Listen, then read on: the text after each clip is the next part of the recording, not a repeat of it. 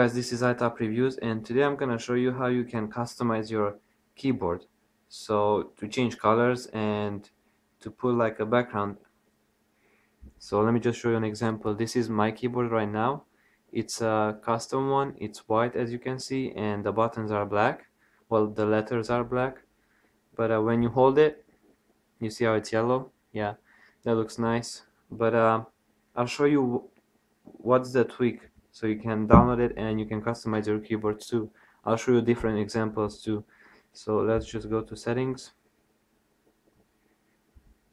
and the tweak is called ColorKeyboard. You just go in Cydia and download it. It's easy. You install it and then you go to, you can enable it or disable, so you can have the default keyboard, or you can enable so you can have custom ones. So you go to select themes, and there's a bunch of different ones.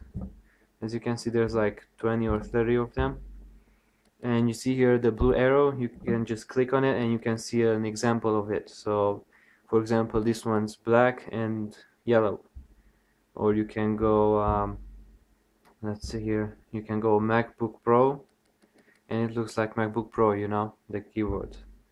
Or you can go let's see, you can go black and white. So there you go.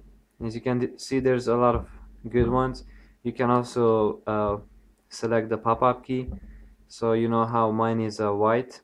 Well, you can change yours to a different one, to silver, MacBook, or whatever you want. You can customize the background, so you can put enable. I don't like it because, I don't know, it just doesn't look that good. You can also customize the keyboard there. So you just do this, and then, but it looks stupid, so don't do it.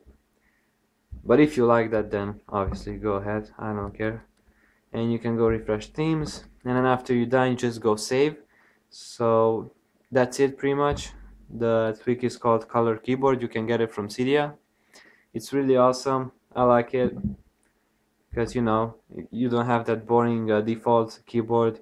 You had nice colors and stuff like that. As you can see, it looks clean. It's retina display, so it's all good.